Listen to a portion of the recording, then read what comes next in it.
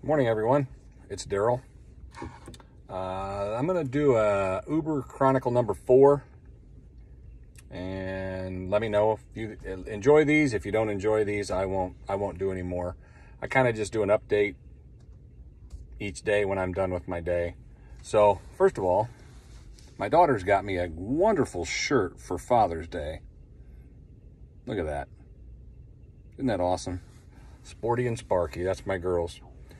So today is Thursday, June 29th, 2023.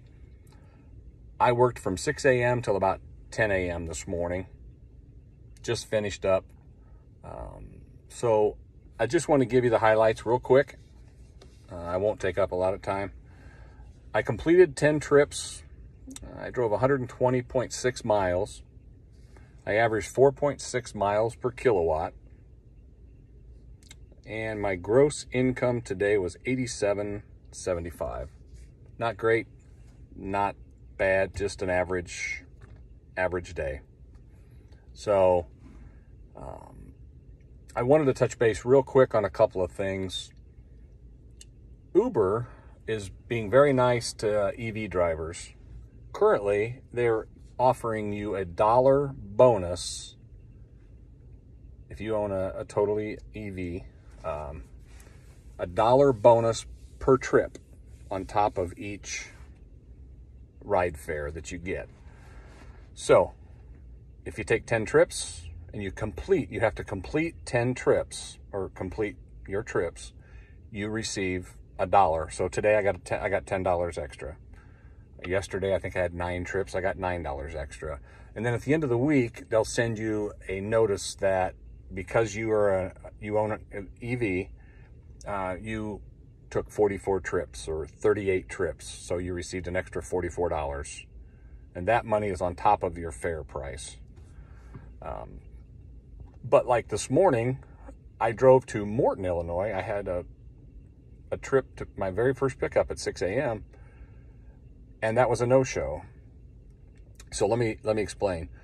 When you arrive on scene at an address, the passenger is notified that you've arrived. Then they have about 3 minutes of time to get their stuff together, get to the car, get in, and then we can swipe to start the trip wherever they're going to. If in the first 3 minutes they don't arrive, Uber then puts them on a charge where they're charged a very minimal fee for the next up to 5 minutes or as long as you want to wait. Then after 5 minutes of that time, after your initial 3, then 5 more minutes, you're at 8 minutes, you can cancel the trip. The driver has the right to cancel the trip.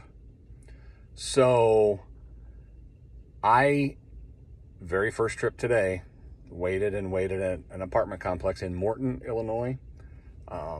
No arrival, no message from them that they were late. They're going to be a little bit.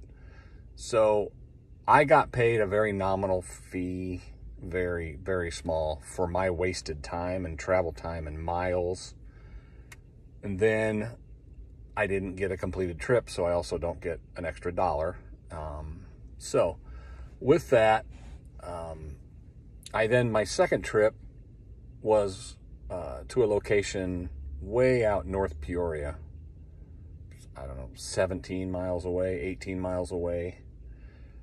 And that's where it's not very efficient. There's a lot of interstate driving, driving 18 miles to get a pickup, and then they may work 9 miles away. So then you drive another 15 minutes to take them to work, or 10 miles. They could live, one gentleman today I picked up in Peoria, North Peoria, worked back in Morton, Illinois, which is 15, 16 miles away. So that was one trip to get him back there.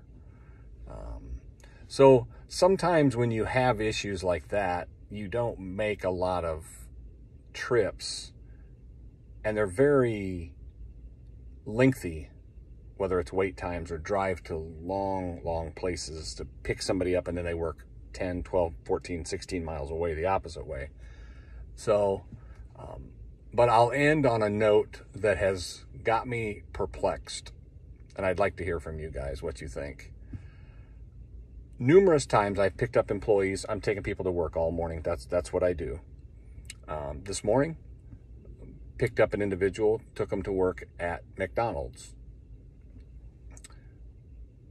The question I have is, this person worked 7 miles away at a McDonald's. We passed 2 McDonald's on the way, including one being very close to this person's residence. So my question is, why would they not switch to a closer location to work? I have noticed this. I'm sure they all need workers. I've noticed this so many times over the last few months, that someone will leave an area that has numerous places to work, including the same business that they work at, and I'll drive them 10 miles, 12 miles, 14, 17 miles, one day 17 miles away to a business that they could have walked to really close. So I'm perplexed, confused, and I understand that they don't work at that business, but to me, if you already work at, say, a McDonald's or Taco Bell or hundreds of other businesses, you could find a business close within walking distance. Seems more feasible, but so anyway, I will end it there. I ended up at Walmart in East Peoria, Illinois, again on my last drop off of 2 individuals, and so I was really close to Target and East Peoria, so I just pulled in here to do a quick video, grab an extra 15-20 miles of free charge in their area, downtown Levy District as they're called.